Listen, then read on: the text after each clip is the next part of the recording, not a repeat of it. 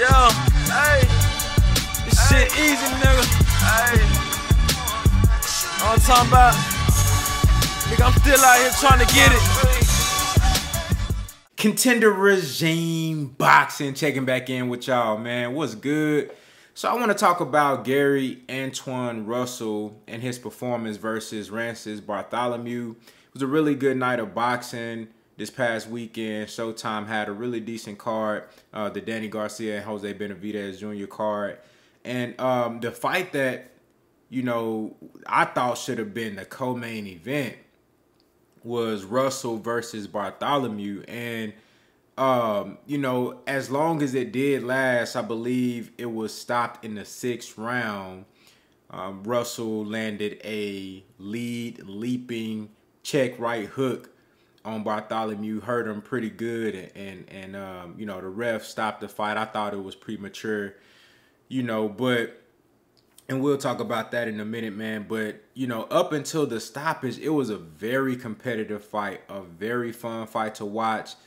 I loved the character of the fight. You had two guys where, you know, it was one guy in Bartholomew being the more conservative counterpuncher, setting traps, allowing Russell to overextend and, you know, fall into a trap, you know, and then you will see Bartholomew unload 2, 3, 4 punch combinations every time Russell got close to him or decided to open up. And he was throwing the flicking jab out there, just kind of, you know, trying to control the pace of the fight and then bait Russell to jump in so he can get off on him with the traps that he set.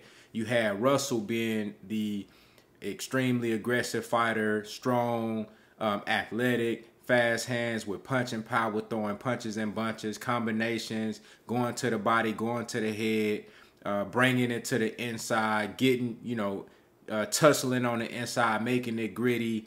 And it was just a good contrast of styles and a good clash of styles. So, you know, leading up to the stoppage, man, I thought that this was going to turn into one of those classic type of fights because you had Bartholomew, who this was a huge opportunity for him to make a statement coming off of a loss. And, you know, this was a huge opportunity for him to make a statement, man, show that he's still a force to be reckoned with at 140. I mean, the guy was 29-1, really good record. You know, just a really tough fighter, a strong fighter, not a big knockout puncher, but a really skilled fighter. Awkward, you know, his posture kind of remind me of the Drunken Master, Emmanuel Augustus, just the way he looked in the ring, you know what I'm saying? And the way he flick his jab out there. But, you know, he's a really solid competitor, a guy that you got to really bring your shit if you going to get a dub. You're not just finna walk in there and just do whatever you want with him. You know what I'm saying? You really got to bring your shit. And Gary Antuanne Russell, he did just that. You know, Gary Antuanne Russell, he looked sharp for the most part in the fight. He was fast. His combinations were crisp.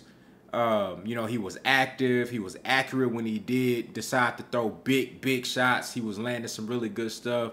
But he did get careless in spots in that fight. And Bartholomew did, like I said, he was setting traps. He was luring Russell in and allowing him to think shit sweet. And as soon as Russell jumped in there and show an opening, Bartholomew would just let off, you know, a barrage of punches.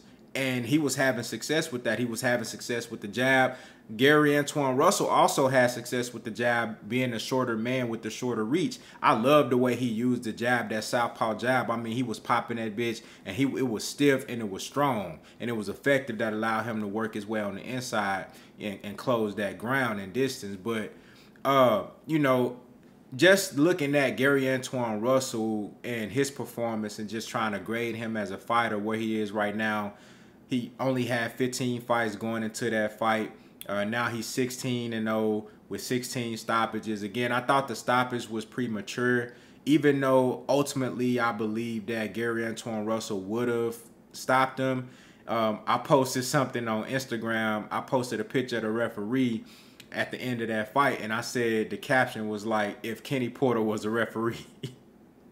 Because the ref, like, come on, bro. In that picture that I posted on Instagram, follow the Instagram if you haven't already. Contender Regime Boxing, the same way it is on the YouTube.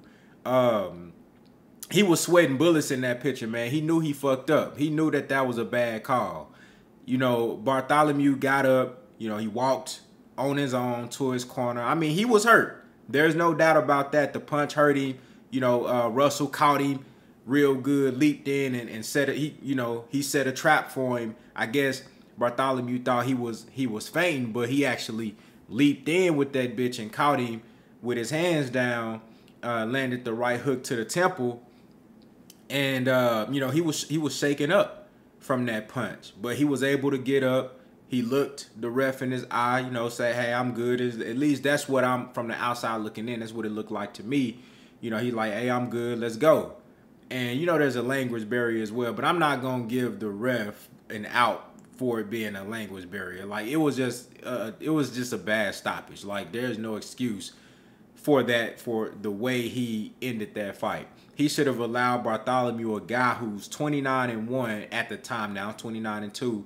He should have allowed him an opportunity to go out on his shield. You know, it was a good punch and he was hurt, but I've seen worse knockdowns. I've seen harder punches. I've seen more devastating shots and reactions from fighters, and those guys still were able to continue.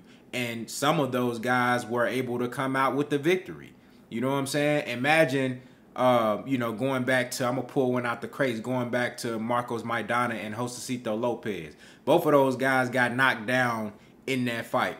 You know what I'm saying? And imagine if, and you know, they were hurt with those knockdowns, but imagine if if the ref stopped the fight when Marcos Maidana got knocked down versus Josecito Lopez and didn't allow him to finish that fight, because he came back and he stopped Josecito Lopez in a fantastic, classic, you know, just a wonderful, fan-friendly fight. And that's the type of fight that I thought this could have been. And I didn't, you know, again, I don't think that I saw Russell pulling away and starting to get sharper, starting to settle down. He came out a little jittery, you know what I'm saying? Came out a little jittery and anxious, but he got his poise about him. He started to settle down and started to really land those shots, just like the one that he landed to put him down. And I thought we was going to see more of that. But you got to give Russell the opportunity to put on that masterpiece and to paint that picture the way he want to paint it. And you got to give Bartholomew the opportunity to come back, you know, especially when he still had his wherewithal. But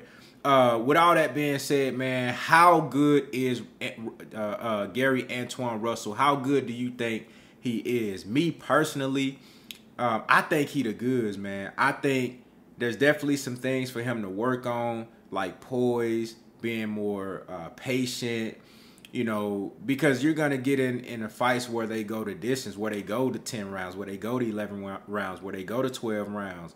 And I want to see what his gas tank like. Again, this guy's 16-0, 16 stoppages. And I want to see what his gas tank is like when the fight does go into deep waters. Can he still keep up that activity? He did get hurt in this fight. Like, I thought he had like he wasn't hurt bad, and he responded very well. But he did get stung a little bit, where he was kind of like, you know, stumbling. Not really stumbling, but he just kind of looked like he was off. Like the punch bothered him. I won't even say that he was hurt, but I think he got like stunned a little bit. You know what I'm saying? A couple of times. But he recovered well. He looked real good. You know, he came back out throwing bombs. You know what I'm saying? He came back out letting them bitches fly, and I love that. That's one of the things that make Gary Antuanne Russell a fighter that you got to put on TV. A fighter that demands entertaining and competitive fights, big fights. You know what I'm saying? Fights that the fans want to see.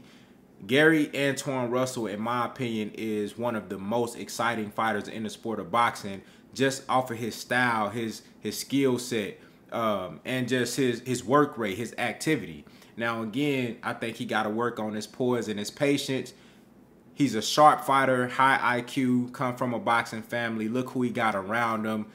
Just grew up in the sport. He know what he doing in that ring, you know. But just dropping up on a couple of things, I would say the biggest thing for me is the poise and the patience and you know, pacing himself in the fight, not going out there. Same issue that I had with Boots Ennis early on, you know, going out there early in the first couple of rounds, just throwing everything and using all your energy. That can come back and bite you in the ass. You seen Boots done slow down and kind of paced himself more and be, you know, using his jab, letting the knockout come to him instead of chasing that shit. Because when them fights get later on in the rounds, you know, your gas tank is going to get tested. You know what I'm saying? So I think Gary Antuanne Russell is the real deal. I think he can beat anybody at 140. Anybody at 140, you know, I would love to see him versus Teofimo Lopez. I think that fight is a huge fight. Russell versus Lopez. I like the Montana Love fight. I would love to see him get in there with Regis Prograis. And I think that that fight is realistic because Russell, like, look at the competition. He fought Postal. Then you get in there with Bartholomew, and he's only, like, this is only his 16th fight. He is a guy that wants to test himself, and he wants to test himself early. So I don't think he would shy away from a fight with a guy like Regis Prograis. And Regis Prograis has been starving for an opportunity to get a good fight, to get a worthy opponent in the ring, and a lot of guys have been avoiding him. So I think that that's a fight that need to happen soon. You know, Gary Antuanne Russell versus Ryan Garcia, great fight. It's so many great fights at 140 for this dude, man. And I think he has a very good chance of winning any of these fights. Against any of the top guys, I think it's 50-50. And a lot of these dudes, I think, you know, I would favor Russell over. Just, you know, if you can't hurt him or if you can't stop him, you're going to have a whole lot of trouble because he going to put some shit on you and he going to make you work, especially in the early rounds. We don't know what he looked like in the later rounds, you know, against somebody who can box and move and survive and then, you know, take you to deep water. So that's the one thing that I really got to see before I really give him all of the kudos. I got to see him put together a complete fight versus a guy that can take it to the distance and give you different looks. But y'all let me know what y'all think down in the comments. How did y'all feel about Russell's performance? Do you think Gary Antuanne Russell is the goods? How good do you think Gary Antuanne Russell is? Is he ready for the best guys at 140? 16 fights. You know what I'm saying? Y'all let me know what y'all think down in the comments. Contender Regime Boxing. I'll holler at y'all boys, man.